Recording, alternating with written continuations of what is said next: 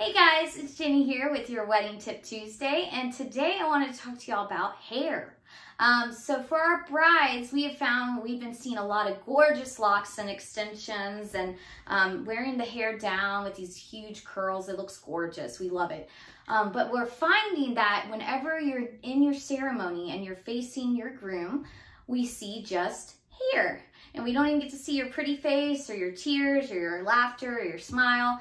So what we want to talk about is a tip about maybe thinking about where you part your hair. So a lot of ladies we've been finding have been parting it where most of the hair is going to be on the right side. Well, that's when you're facing sideways in your ceremony, it will block your face. So if you plan on wearing your hair down and long or having a piece come down across your face, think about doing it actually on the opposite side, your left side. That way, whenever you're facing in for the ceremony, you won't have your whole face look like Cousin It.